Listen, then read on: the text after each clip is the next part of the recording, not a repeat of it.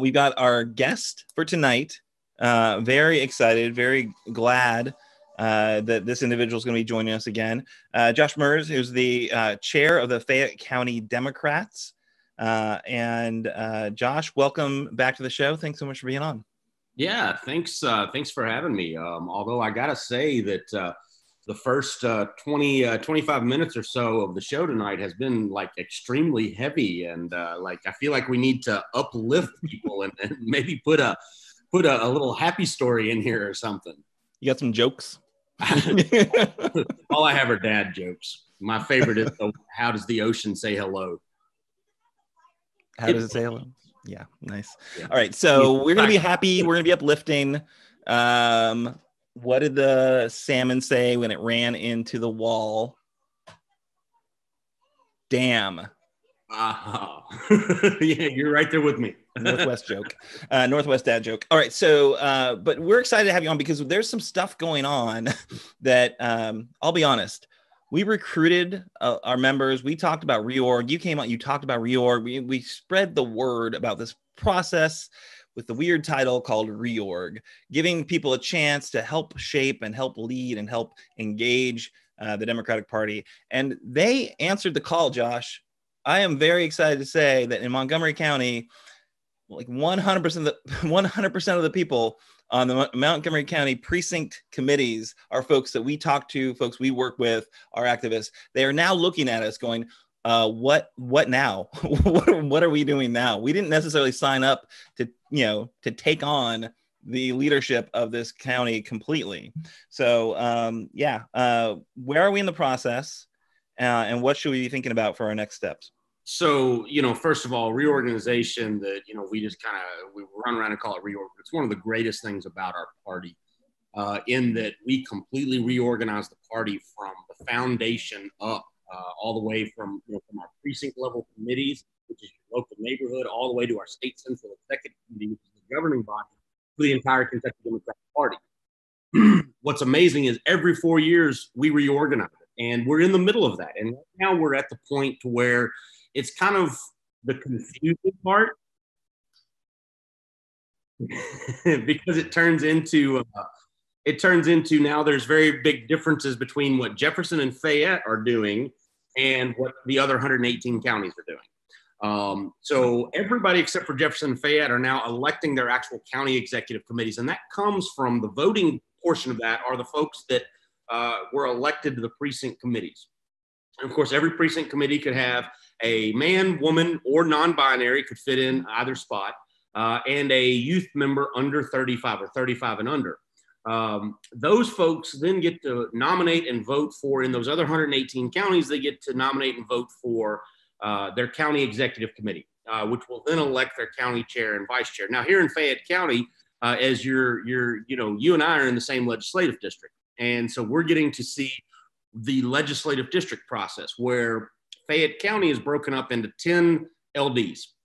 And we're going to elect a chair and a vice chair from each legislative district. So, if you're downtown, it's going to be the 77th through the 75th. You're going to elect a chair and a vice chair. Then we will move on to elect the county chair and the county vice chair. And after that, we'll constitute the at-large members, which are legislative district. So they're bound by the state house district, if you will. But they'll join the chair and the vice chair of that legislative district to make up the overall county party for Fayette County. There's two other positions that if you're in the process, you probably saw, we didn't talk a lot about. Every legislative district has to elect delegates to the state convention. So we're doing that. And that's the folks that basically get to vote on the state central executive committee. And then we're also electing a credentials committee member from each legislative district and an alternate. And that person just has kind of a ceremonial duty to help bring the state convention together. That's kind of where we're at. Nominations for legislative district chair and the other two positions, or vice chair and the other two positions, closes on May the 10th. So you've got until Monday to make your nominations. And then we will vote, I believe it's the 15th through the 18th. That's not right. It's the 13th through the 15th. But now I just made myself question. So I'm going to go back and look to make sure I just said the right thing. It is the 15th through the 18th is when we will actually vote for our legislative district chairs and vice chairs, or if you're one of the 118 other counties besides Jefferson Fayette, you'll be voting for your county executive committee.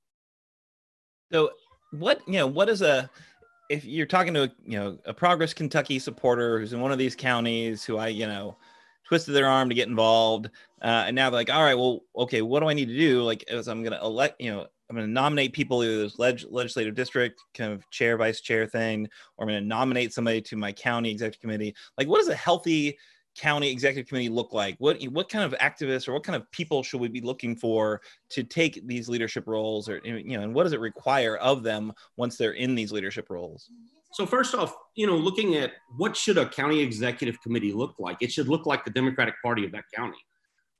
So here in Fayette County, we're very proud that our county party reflects the Democrats of Fayette County. So we've got folks from varying levels of socioeconomic status. We've got folks that are from different communities. We've got folks from across the entire county. We've got folks that are definitely farther to the left than the mainstream. And we've got folks that are more to the middle. So we've got a good capsule of what is the Democratic Party in Fayette County. And that's what it should look like. In Montgomery County, you're going to have some folks that definitely have a very progressive stance, but you're also going to have some folks that have a more conservative stance as part of the Democratic Party. And the great part is we pull all those folks together and we make up what is our county Democratic Party and then the state Democratic Party. What should they do? We've done for so long in Kentucky that we've asked people to be precinct committee folks by saying, all you got to do is show up on one day and then vote. And that's it. And that's what we've done. We've not done a good job. We've not done a job at all of getting those folks at the precinct level involved with, being our core volunteer base and being the folks that really manage their neighborhood.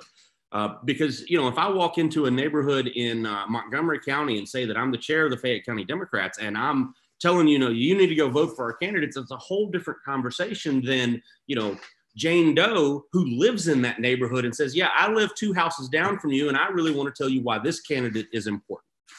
So we've got to do a better job as county parties and as a state party of getting our precinct committees involved in the process beyond just showing up one day and voting for their LD or their county parties. Yep. So you mentioned the kind of knocking on doors. Like, I feel like that is kind of course, I'm a little biased because I look at this through a field lens. I've done a lot of field organizing, but I think that's fundamental to the work that we should be doing at the precinct level is talking to other voters in the precinct, making sure folks know who our candidates are and what they stand for. Why are they a better choice than, the other party? I think I've said before, I feel like the Democratic Party really has a PR problem. I think our policies are actually quite popular, but there's a disconnect between the policies and the politicians that, vote for those policies. Right. So, and a lot of our policies get overwhelmed by some key hot button issues. I think it's really important that, that's something that precinct committees look at as an opportunity. What other things would a legislative district committee or the county party kind of committee, what should they be doing beyond that door knocking and engaging Democrats that way? So engaging Democrats at election time is, we're typically pretty good at that. And we don't ever want to stop doing that. Right. But we have a problem that so often, especially in, minority communities or communities of color, we show up every November and say, hey, the Democratic Party loves you. Where are we the rest of the year? And we've got to do a better job as county parties to showing our counties and especially, disadvantaged or communities that are just different than the traditional, Democratic executive leadership, right? The communities that look a little different than you and I. We've got to do a better job of showing up on a regular basis. Let's make sure we're a part of those communities so that we can learn what are the things that we need to advocate as county party volunteers. And that's going to be huge as we move forward as a county party, because we have in many ways lost that connection. It used to be that, we were so great and we would have the kitchen table conversations. We were so good as a party at connecting to folks that were just average people out there. And we've just lost that in a way because the other side's gotten really good at doing bumper stickers. Like they can take their policies and slap it on a bumper sticker with 2 or 3 words, and it's hard for us to beat it, because just like in this case where you asked me a question, I've now gone on a 6,000 word lecture about the county party, and that's where we're missing. We've got to find a way to connect to the folks that make up the Democratic Party again. We've got to do a better job of getting out into these communities. Amen. That sounds great. Kimberly, you have a question for Josh? Okay. Yes, I do. Previously, Josh, like you were saying, most of the precinct people really didn't do too much. But when we are voting for the people that will be the LD vice and on the committee and things like that, I'm just a little confused as we really talk about this. On the third level, that's the at-large. Am I correct? Yes. And what exactly does the at-large do? So I want to preface that Jefferson County does do their at-large process a little differently than Fayette County does. Once we constitute here in Fayette County, once we constitute the county chair, county vice chair, the LD chair, and the LD vice chair, then we work as a committee to nominate and fill the at-large positions. What the at-large positions are, so in one of the other, 118 counties, they immediately elect their entire county party, which has a minimum of 10 people and a maximum of 20 people for those other 118 counties, unless there's been an exception made for whatever reason. So they immediately elect all 10 to 20. We will elect, again, in Fayette County, we're going to elect the LD chairs and the vice chairs. And then, for example, the 88th has, I believe it's 3 at-large members. The 75th, the 76th, and the 77th, I think, have 3 or 4. The 39th has 1. And so we'll add those positions. Now, what they become, they are full voting members of the executive committee. So these folks are, they will lead, subcommittees of the county party. They will participate in, any kind of elections and so forth. One of the biggest things that a lot of folks don't realize is that the county parties have a huge say or a huge influence on special elections. So a great example of, Senator Reggie Thomas from the 13th here in Fayette County, he was originally elected in a special election when Kathy Stein vacated the seat to take on, when she was appointed to the judiciary. So the county party in Fayette County had to determine who the nominee was going to be. So it's an opportunity as an at-large member to have influence on, who that special election nominee is going to be. It is if there's a chair vacancy. The at-large members are the folks that have to determine who the new chair is going to be for the county party. If there's an LD vacancy, again, same thing. So, as far as budget, as far as planning, as far as anything major that the county party does, the LD at-large members make up the majority of the actual county party.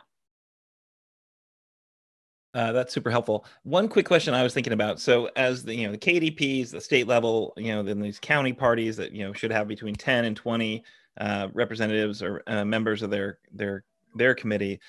So, in a state like, or a county like Montgomery County, where, the Democrats are certainly not, not as strong as they could be or should be, or they've historically been, it's going to be a challenge for them to get the 10 people on that, that county executive committee. When they are there, what do they get? Like, do they get resources to work with? Do they have to fundraise their own resources? Is it like, what's this, what do you do as the county executive committee? And are there any tools that the party, state level party gives you to do your work of engaging and motivating Democrats? So it's tough. It's very tough, especially, the farther away from Lexington and Louisville that a county party is, the tougher it becomes. We have a real divide between Lexington and Louisville's, or Jefferson and Fayette County's parties, and Eastern Kentucky parties, because we have a solid Democratic base. For example, we received a donation to the Fayette County Democratic Party today for $500, just randomly out of the blue. We didn't ask for it; it just showed up on Act Blue. a $500 donation may be the maximum contribution, like total, that an Eastern Kentucky County party may receive, period. So there's definitely a financial disparity. As far as tools that the state provides, the greatest tool that we get access to is what's called Vote Builder. And with Vote Builder, we're able to really dial in. Think of Vote Builder as like a super great CRM, a customer management type tool. So we've got the ability to look at, through Vote Builder comes in through the DNC, and the Republicans have their own version of a similar program, but we're able to dial in and look at a precinct. So I'm in the Orchard Grass precinct, and with Vote Builder, you could look me up and you could see how I score based on, the advertising type things, the scoring system. You'd find that I'm a strong Democrat. You'd find that I'm a supporter of marriage equality. But you'd also be able to see, am I a voter? And by that, we can't tell, who somebody voted for, but we've got the ability to know whether or not you showed up to vote. And so when we're looking at doors to knock, when we're looking at where to spend our resources, we will target different messages to different types of voters. A voter that shows up every election that's a Democrat and votes in 5 of the last 5 elections, it's a different message to them than a voter that votes in 3 of 5. We're just trying to firm up support versus the 3 to 5. We're trying to make sure they get out to vote. So that's probably the greatest resource we get, and the county parties get access to that free of charge. Whereas, a candidate would have to actually pay to have access to that. The other part that, the county party does a good job of, they've got a staff there that will help with messaging. For a lot of the smaller areas, KDP's public affairs, or their press department, if you will put out, sample editorial type that you can send into your local paper.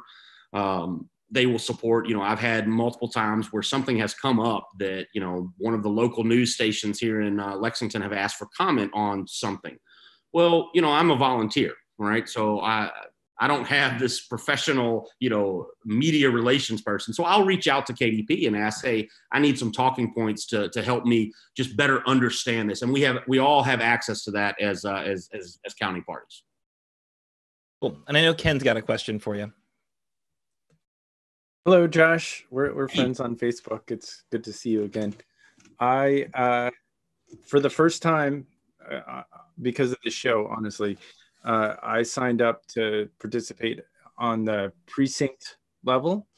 And so, I'm definitely confused. I know that there's certain people in my precinct that are running for LD, and I think that's great, and I want them to win. But I'm not sure. Are you guys going to send us this stuff, or is this it seems like we're kind of organizing, which I don't know if they had Slack before. We made a Slack. I think we're pretty excited to reach out into our communities and gather together. Are we doing something that's new, or is this something that you've been doing just for our precinct level kind of thing? So the biggest thing to really understand on reorg is that this is the first time we've ever done it as a virtual process. It used to be that precinct committee elections would be, on a Saturday at 10 a.m., you would show up at your voting location and you would constitute your precinct committee. And then you would elect a chair out of the 3 people if you had 3. Then a couple of weeks later, we'd all show up. Here in Lexington, we typically use the Speech and Hearing Center. They have a great space for us. We would all show up on this one Saturday, and we would break off into different parts of the gymnasium, and we would elect our LD chair and our vice chair, and then the LD chairs would get spirited off over to a spot, and we would elect our county chair and our vice chair. So there wasn't the same, length of the process. It was, wham, bam, we're done. So, for example, setting up the Facebook groups for, Aaron, again, same legislative district, set up a Facebook group. We've never done that before for our legislative district, and that's great. We're getting an opportunity to maybe get to know people in our own legislative district a little bit better. The Slack channel that you set up, that's fantastic. And as far as what you're being sent, you should have gotten an email from the reorganization process that said, you can nominate. And you go in and you can nominate the LD chair, the vice chair, the delegate, and credentials person. Once those nominations close, we'll reach out to all of the nominees, or we as in KDP will reach out to all the nominees and we'll ask for maybe small blurbs about that person. Why are they running? What do they hope to accomplish? Then you will get a ballot on the morning of the 15th of May that will list out who's running for your positions. And you'll have an opportunity over those 3 days to hopefully be able to use the Slack channel, to use the Facebook groups, to use email and so forth to talk to these people. And then ideally, if somebody is running for LD chair or vice chair, they have already started to reach out to the precinct committee people and let them know and tell folks, why they want to be the LD chair or the vice chair. And the advice that I've given to everybody that reach out and talk to me is treat it like a campaign. You are campaigning for votes of a small select group. So, do that. The only thing in the voting that's, going to make everything even more confusing, and I even hesitate to bring it up, but every precinct is weighted. So to give you an idea, my precinct in the 88th has my vote as the precinct committee is worth, I think, like 185 votes. Another precinct in the 88th has 312 votes per person. If you go into the 76th, into the Kennewick area, you've got the Walton and Victory precincts, and those precincts have, 800 and 900 votes per person, because there is just a greater concentration of registered Democrats in those precincts. So for the LD chairs, for the LD vice chair, the delegates and so forth, for those LD conventions, the precincts are weighted. You will actually vote for every registered Democrat in your precinct. It's a lot of power. It feels powerful. I mean, I think there's goodness to living in a neighborhood with a lot of people. I enjoy city life, unlike some people in Charlesburg. I love city life. What are you talking about? No, it's good. It's good. So Fayette County is clearly getting more progressive. It seems like we were number 3 in the nation of like Lexington, Fayette County, and gains for more Democrats and more. We become bluer. What are some of the things the Fayette County are the Democratic Party, not the Fayette County, that of that we're going to do to outreach into rural areas? Because I know that's a lot of what's on my mind, and I'm sure that there are folks who are kind of excited about being a part of this process and reaching out into not only our community, but into other communities outside of Fayette County. Yeah, no, I mean, no doubt Fayette County has definitely grown more progressive. You are correct. It was 3rd or 4th as far as metropolitan areas that the greatest swing against, like, that Donald Trump got worse. The thing that I'll remind folks is we're probably, registration in Fayette County is probably 62% Democrat, but our Republicans are a different brand of Republicans in Fayette County for the most part. Now, we've got some of the Republicans that are like, oh my gosh, how can you possibly still believe that way in 2021? But we've also got Republicans that are, they meet that suburban Republican definition, if you will, and they're very fiscally conservative, but they're not socially conservative. And so it's a different Republican than you see in a lot of areas of Kentucky. Now, you bring up the greatest question and the greatest problem that the Kentucky Democratic Party has, period, facing us, is how do we bridge the divide between the urban and rural parts of our party? Because you have two different takes on it. You have that, yes, we have to be able to talk about the issues that are affecting rural Kentucky. And I grew up in rural Kentucky myself, so I know what Democrats in rural Kentucky are like. We have to be able to bridge that divide. But here's the thing, and this is what I argue when we get on the statewide level on a regular basis, is that if we move so far to the middle as a party to try to have that connection with rural Kentucky, to have that connection, that we forsake the beliefs of what makes the urban areas become more democratic, then you're going to lose the urban Democrats. And, I don't know really how to describe it, but without Lexington and Louisville, we do not have the ability to affect an election, if you will, on a statewide level. It's important that we go back to those kitchen table type issues, and we talk about that we are the party for working families of Kentucky, that we can have smart budgeting, that we can, balance our budget not on the backs of our working families of Kentucky, but we can do the things that invest in infrastructure in Eastern Kentucky, that we can invest in wireless internet, that we can invest in our educational opportunities, that we cannot forsake these areas that we've long forgotten about as Democrats, without giving up the fact that we believe in accountability for our law enforcement, that we believe in, fairness, that we believe that folks should be able to love whoever they love. We don't have to give up those parts of the issues in order to talk about the other kitchen table issues, because I promise you, infrastructure is just as important to me, but I want to be able to drive on that new road with my husband without being, bullied. Yeah, well, the Biden infrastructure plan, I think we had a call to action last week to call our senators and representatives and say we need this infrastructure plan. I feel like that is a big Democratic avenue that is very important, that because the coal jobs are leaving. And I've talked to coal miners and they've said, it's not coming back. So it's just like, what do we do? We need some infrastructure. We've got to be able to build something and have some kind of education system. And I think that's all important stuff. The challenge is that coal, we have too often get caught up on the industry of coal and we forget about the culture of coal. Imagine if you came into Central Kentucky and said, well, the horse industry is a dying industry and we're not going to do anything to support it. You'd have a lot of people really upset. Not because, I have no reliance on the horse racing industry or the thoroughbred industry, but I like the fact that Lexington has such an exposure to it. As coal was a struggling industry in a lot of these communities across Eastern Kentucky, we failed to bring in infrastructure, to bring in educational spending to try to replace that industry. And we had a lot of folks that were just left holding the bill that Democratic governors of this state failed to provide for them.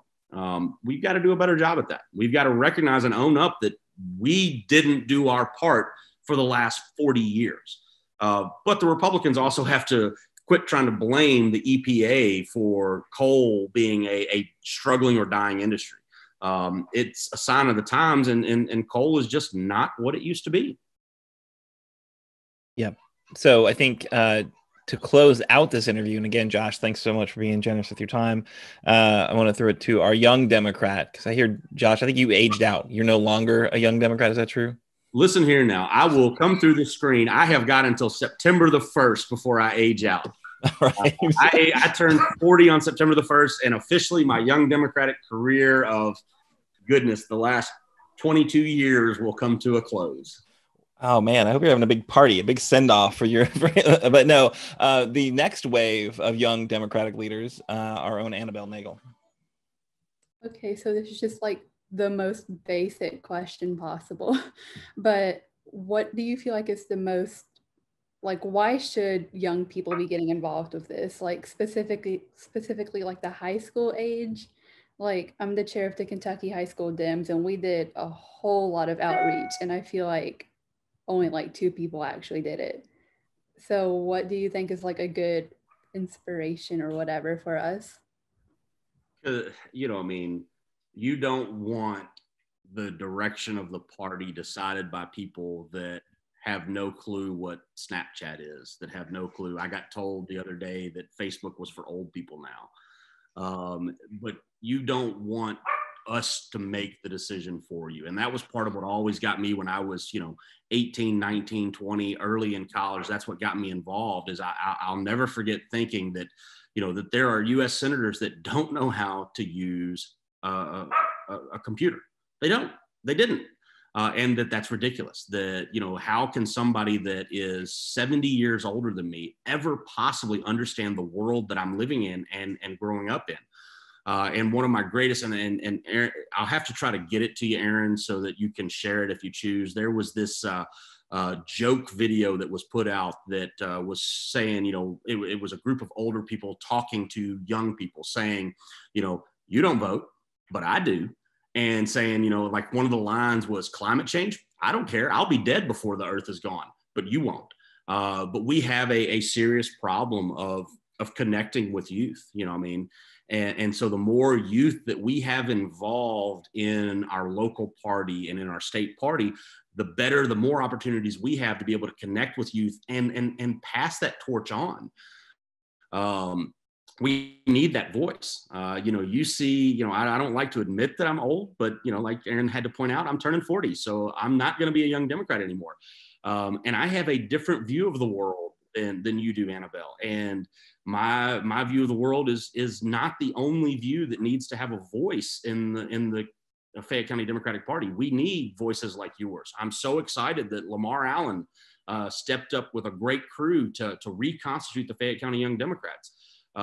It's amazing to see people getting involved and to see youth taking on an interest with something so like just convoluted like reorganization and wanting to be a part of not dismantling the party, but be a part of fixing it and helping us move on to that next generation of what is the party going to look like in 10, 15, 20 years.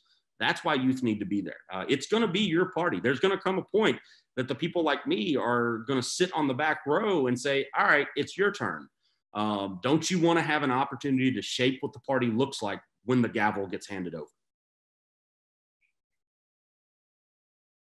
That's great. All right. So thanks again, Josh. I think we got our crew. They're engaged in the reorg. They now got a little bit more insight. So thank you for sharing that. I still think it's, the important thing is keep your eye on what we want to get out of the Democratic Party. I think there's a whole lot of people who are nervous about, affiliating with the Democratic Party and, want to see the right kind of policies, but don't necessarily know that they trust that entity to help shepherd them through. But the reality of it is, like, if we don't elect more Democrats, we are not going to get better as a state. We've seen what Republican leadership gets us, and it's, trying to take away the governor's power and give away our taxes to corporations. Like, is that what you want? The Democrats are fighting for, I think, the right thing or closer to the right thing. And the more engaged we get to hold the Democratic Party to account, I think we'll get even better. So anyway, thanks so much, Josh. Thanks for your views. Thanks for your information. And we will see you, I'm sure, quite soon. Absolutely. Thank you all, and keep up the good work. Awesome. Kimberly, how is your audio? Can we hear you?